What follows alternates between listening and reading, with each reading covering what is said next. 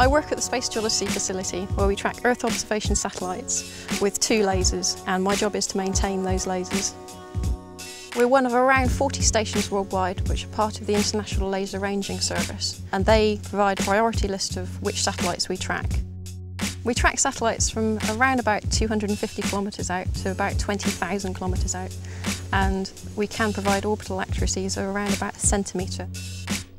It's important to know where these satellites are because they get heavily influenced by external forces in the atmosphere, so atmospheric drag or solar winds.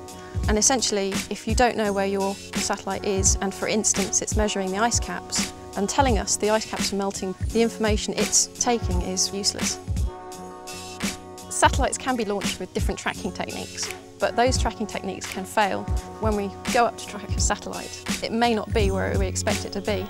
It can be, for instance, bounced off by solar flares, moved along its orbit, or it may just not be there because they've manoeuvred it but haven't told us what it's doing. So it has been known for satellites to get lost, and we're the guys who come to the rescue and find their satellites again.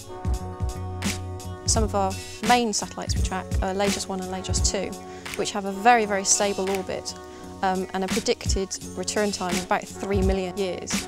Those satellites provide us, our station, a precise location which essentially tells us that we're moving away from America about the same rate as your fingernails are growing.